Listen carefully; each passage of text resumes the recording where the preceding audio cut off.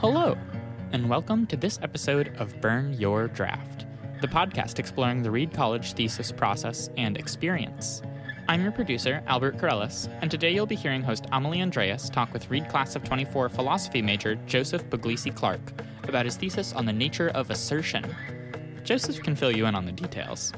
My name is Joseph Puglisi Clark. I was born in LA, but I consider myself from Phoenix, Arizona. I just graduated as a philosophy major, and the name of my thesis was, I went for a simple name, tried to just lay it out there and say, asserting as committing.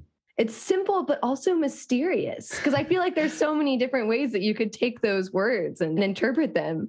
Sure. I think you're really right to say that it's a little mysterious and that it could go in a lot of different ways, which was part of the intent. But I think really I meant it actually quite literally.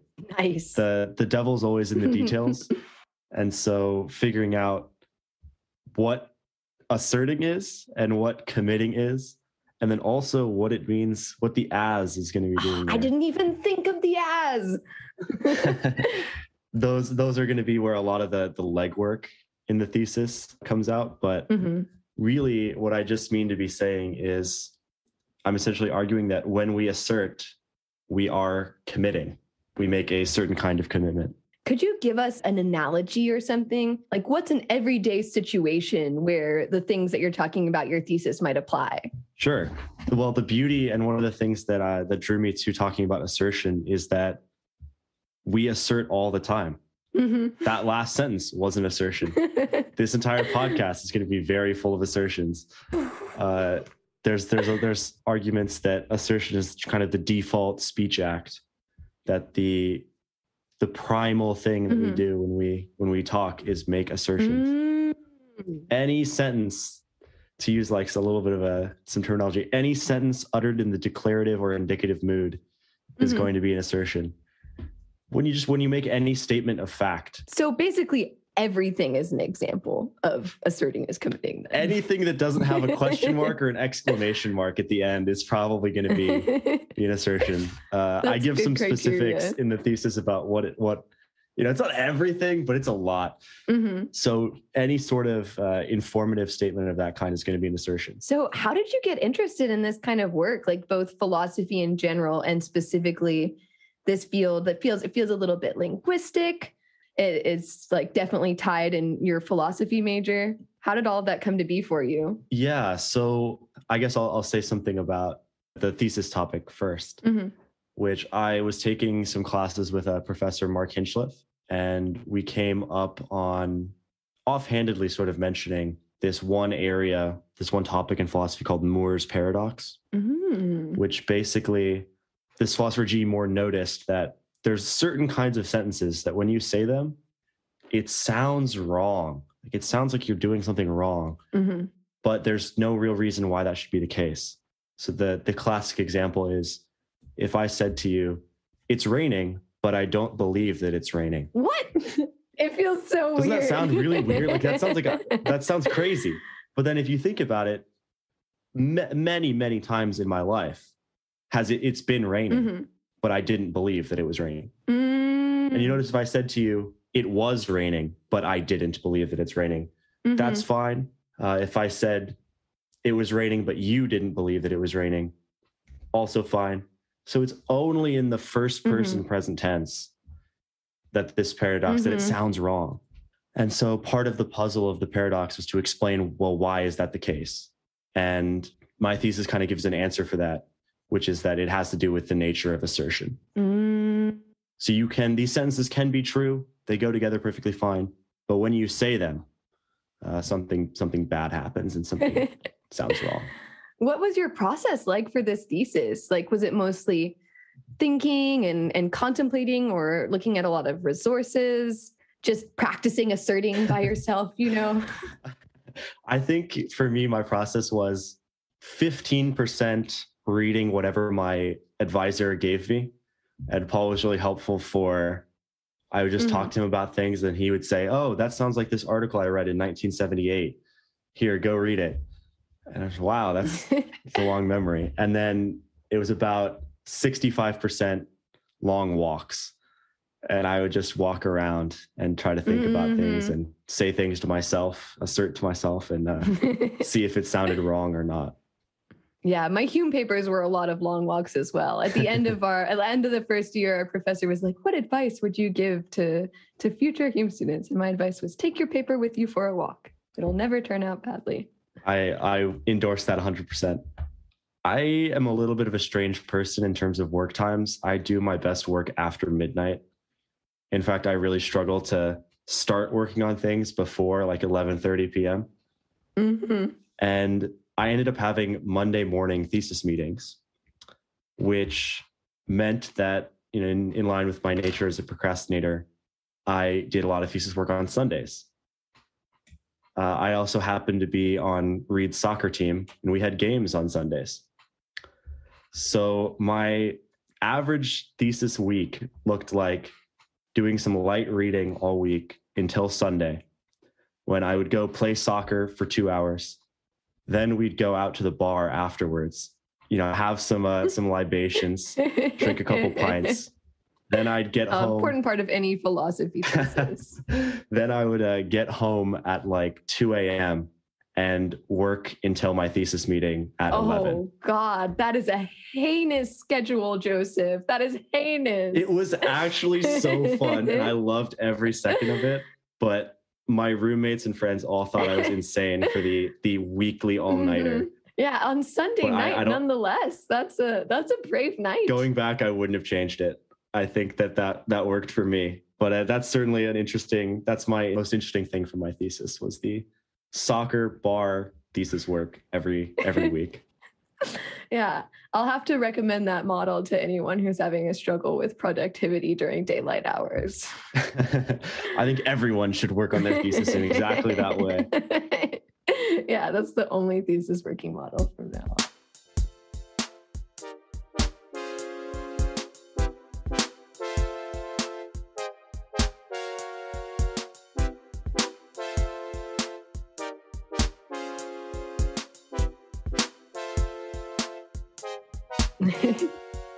What kind of skills do you think you ended up acquiring or strengthening during this experience? I think the biggest thing I've done a little bit of reflection on this recently, because I've been doing some job hunting.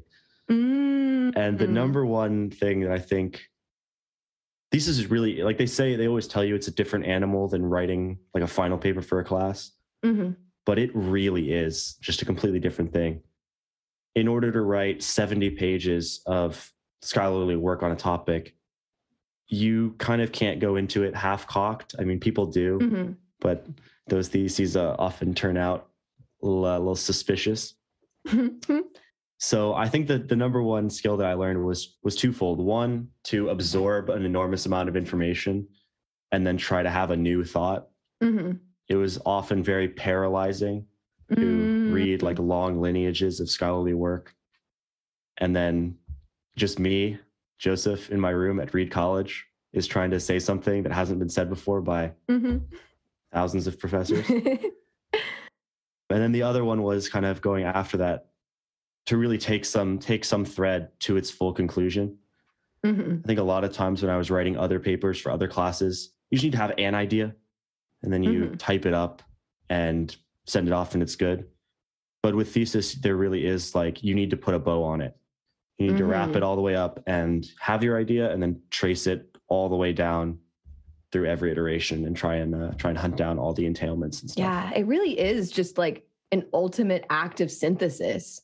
And that is something that is applicable in so many different contexts. So yeah, I think it'll definitely lend a hand with the job hunting. I think so. You've got the little elevator pitch down. What kind of unexpected challenges did you deal with while you were working on your thesis?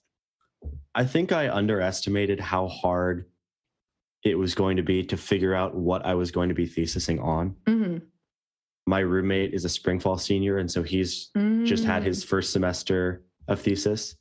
And the whole time, as I was finishing mine, I was telling him, the classic experience is to do all of the work second semester. I was trying to tell him, please do all of the work first semester. Like, you will love yourself the more topic selection that you do. It was really, really hard to find a topic that was not only interesting at first glance, but also would be interesting at the full end of the year, and that you could also say something about. So those two things together, interesting and like tractable, were it was hard to find. I don't know if I succeeded, but yeah, it's an elusive combination. Absolutely. So what ended up being the outcome of your work with this project? Either that can be a personal outcome or some kind of conclusion that you had that was especially salient. Yeah, I think I wrote this in the preface of my thesis, that I really set out. There's a couple kinds of theses. Some of them are really personal, and somebody has a really personal question that they want to answer, and they want to spend a year doing academic work to answer that question. And I think that can be really fruitful. And then some of them are, I need to write a thesis for graduation.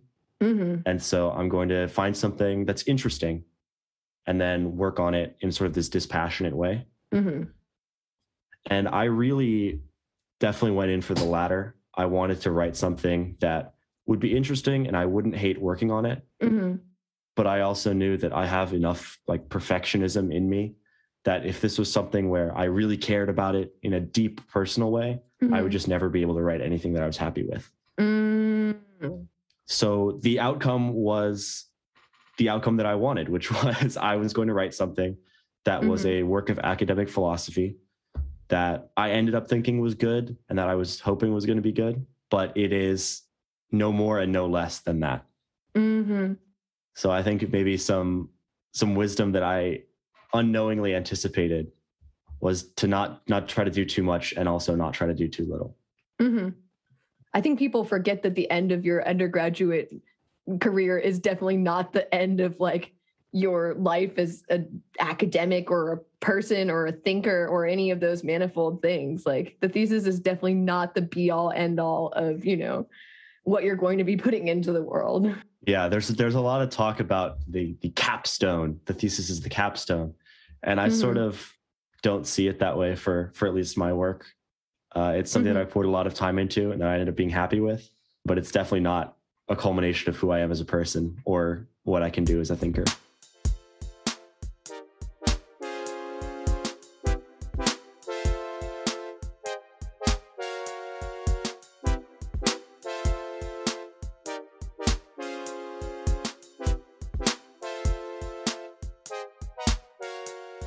The plan in the next couple of years is to end up going to law school. I was pretty deeply involved in Reed's mock trial team and sort of the Reed legal network, and eventually want to end up practicing law, which is part of why I became a philosophy major in the first place. I think there's a lot of carryover there in terms of like the analytical thinking. So that's the plan for the next couple years.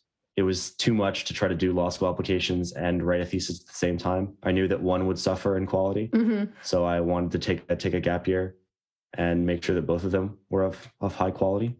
Looking longer than that, who knows? I think it's hard I like to have a plan for the near future, and then the far future will, if you're always planning for the near future, you're going to be able to keep going. So that's my You never plan. run out of near future. That's right.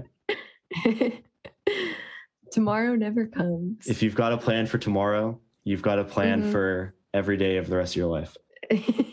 I like that. That's so quotable. I feel like that could definitely be like one of those quotes with like mountains in the background. I like it. Or a bad tattoo somewhere. Yeah. Oh God. Hopefully not a bad tattoo. Do you have any advice for people who maybe are starting out their thesis or starting out their Reed experience as a whole? I think the advice that I would give to those two people would be wildly different. Somebody who is starting their Reed experience, I would tell them to just like take as many different classes with as many different professors as possible. Reed is a much better place when you find what you really like, instead of trying to force yourself to do something that you think you should be doing. For the burgeoning thesis student, I would tell you that the trap is, you already know what the trap is. The trap is to say, oh, I'm going to do that in the future. Every Reedy who's ever come and gone from this place has said, oh, I'm going to get work done over winter break on my thesis. No one has ever written stuff on their thesis over winter break. So it's like, it's so easy to try and offload work onto your future self. And just don't do it. It's about being compassionate for future you. Because, I don't think anybody should be working on their thesis in winter break. That's just silly. It's called a break for a reason. But no, I agree. That is some good advice for all of our listeners who are looking down the barrel of senior year or just getting started. Well, that is all the questions that I have for you today, Joseph. Thank you so much for coming on our little podcast. Yeah, absolutely. Thank you for having me. Thanks so much for getting on the pod, Joseph. Your Sunday all-nighter strategy for thesis work is certainly an interesting one. Maybe I'll try it next time I have to edit a podcast in a crunch. I hope you'll join us again to hear more from students and alumni about what it means to burn your draft. If you like this episode, be sure to subscribe, check out our Twitter and Facebook pages, and rate us on Apple Podcasts. Burn Your Draft is a production of Reed College and the Center for Life Beyond Reed, created jointly by students, alumni, and staff. This episode was produced and engineered by me, Reed College student Albert Corellis. Your lovely host today was Reed student Amelie Andreas. Our executive producer is Seth Paskin, class of 1990, with technical advising from Joe Janiga. Our project manager is Nate Martin, staff member in class of 2016. Music by Jack Salvucci, class of 2020, and podcast art by alumni Henry Gottschlick and Lillian Pham. This podcast was made possible by a gift from Seth Paskin.